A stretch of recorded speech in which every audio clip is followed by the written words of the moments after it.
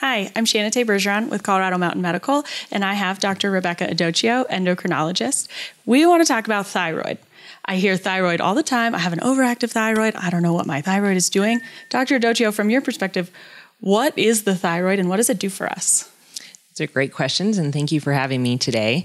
The thyroid is a very important endocrine gland in our body, and it sits right at the base of our neck here, a little bit of a butterfly shape there. It's a very important gland that secretes our thyroid hormone. And thyroid hormone has numerous different jobs. I'm not going to get into all of them, but it regulates things from head to toe throughout the body.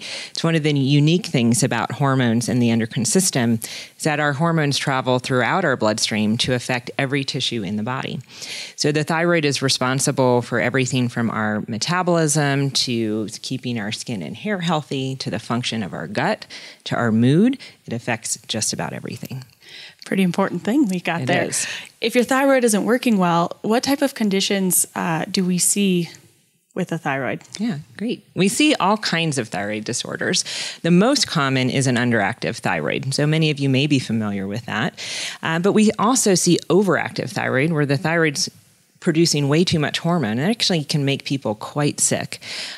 We also see tumor growth within the thyroid. And as endocrinologists, we identify and treat various forms of thyroid nodules that sometimes are thyroid cancer that need treatment as well.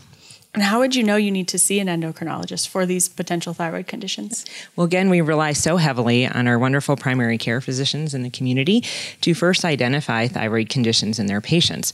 They're going to be asking questions about their symptoms and how they're feeling. They'll ask about family history, as many thyroid conditions are hereditary and run in the family. So that's a big sign that someone could be at risk for thyroid conditions.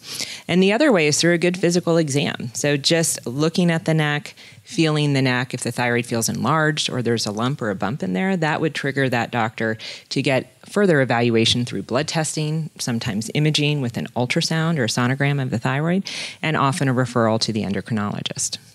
So it sounds like your annual wellness check is a great way to start seeing if you maybe have a thyroid condition. Absolutely. And if you're not feeling well, make sure you tell your doctor that too.